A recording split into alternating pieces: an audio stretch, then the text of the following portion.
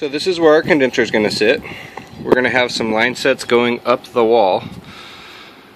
But as you see, there is a little bit of elevation difference there with that piece going across. So what I'm going to do is take a piece of 1x4 and put it on the wall behind the line set cover so everything sits flush. This is the location on where the second upstairs air handler is going to go, right above the closet. So what we're going to have to do is go through the closet, come up in here, follow around, and then poke outside over in the corner when it's all out of the way.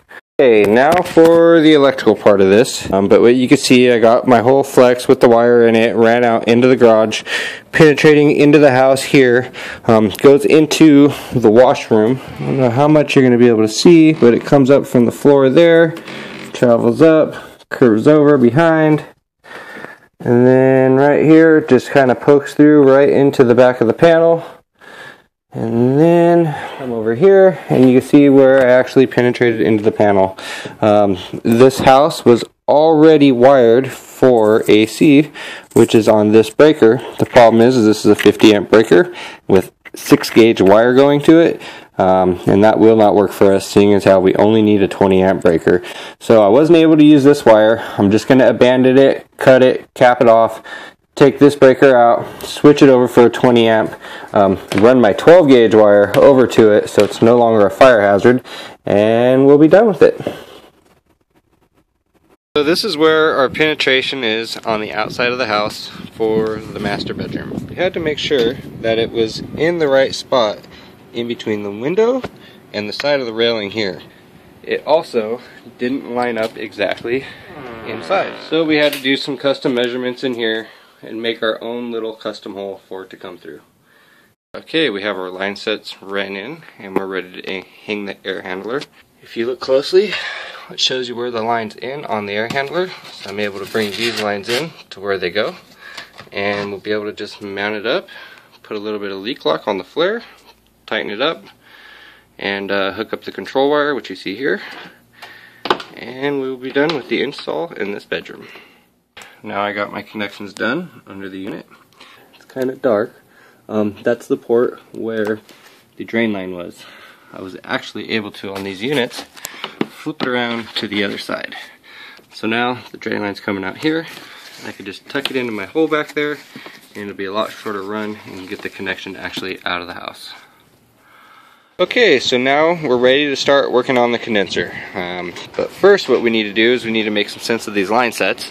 We're going to tie them all together just like they are there and make it nice and clean coming all the way down, so it's not a big deal getting them inside the line set cover. So now we get to the point to where we are hooking up our refrigerant lines. But if you see here, we have a 3/8 refrigerant line that's going to a 5/8 fitting. So we're actually not able to make that connection without a reducer piece, which I have here. And as well with that reducer piece, we also have to have this little bushing here. I want to actually use some of this leak lock, and the leak lock just kind of helps it so it doesn't leak. And we got it all the way around. Stick this fitting on here. I'm going to dab some on this as well. Alright, and now all we have to do is screw this reducer on. Give it a little crank. Put a little bit more of the leak lock on here. We're also going to need some on this little 1/4 inch fitting. Now basically at this point, we just need to get the line set on there and tighten the nuts. Okay, now to the point where we're going to do our flared fitting. Since I've already cut it, bend it out here a little bit. Bend this one out here a little bit too. Be very careful not to kink it. So when you cut these things, it puts a nice ridge on the inside that you got to make sure to take off. So what you do is you take your reamer. Got to make sure you have it bent down a little bit so you have no shavings going inside. Alright, ream this out. So that way when you use your flaring tool, it makes a nice clean flare for you. Alright, do a little tap, get it all out of there, And this one's super important because it's so small. You don't want to block anything with this. Never forget to put your flare nut on. If you forget this, you got to cut your flare off, start all over, and it happens. So get them both back on quarter, flop it up, tighten this down. Now we can get our flare going. You don't want to go too tight either, because if you go too tight, you'll make your flare too thin, and then it won't be safe. Alright, that looks about good.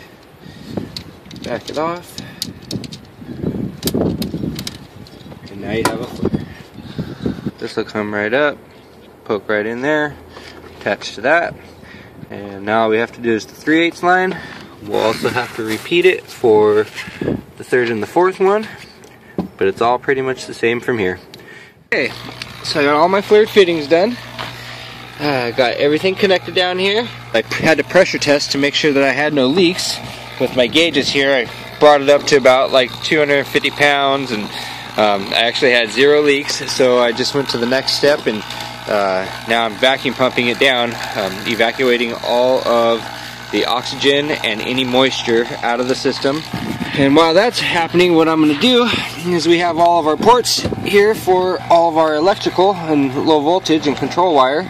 And what I did is I labeled each one. Like this one is the B unit. Every single one has a B, C, or D on it. And then we'll just come up here and just wire them all up. We're down to like 190 microns, which is great. I'm going to go ahead and close off this valve on the vacuum pump. Kill power to that. Also 4 line sets running to this, so it took a little bit of time to vacuum pump it all down. We have all of our wiring complete.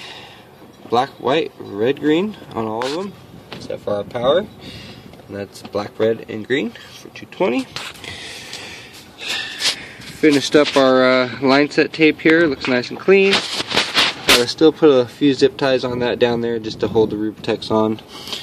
So now I always like to open up the vapor side first because it is the suction side, and if anything hits the thermal expansion valves, it will suck it back in through here and go through its filter dryer. So we're going to go ahead and crack the Freon now.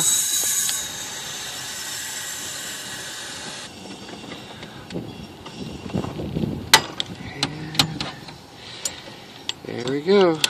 This is the last little piece of line set cover that I got to put on.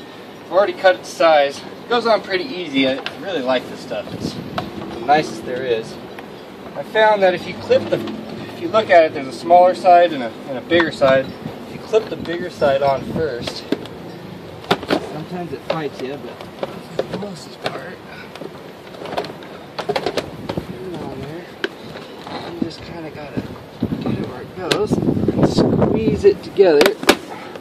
Eventually, it'll all just snap together, and that's it. Now we're at the point where I just gotta take off my gauges, put the cover access panel back on the unit, do some cleanup, and pretty much it.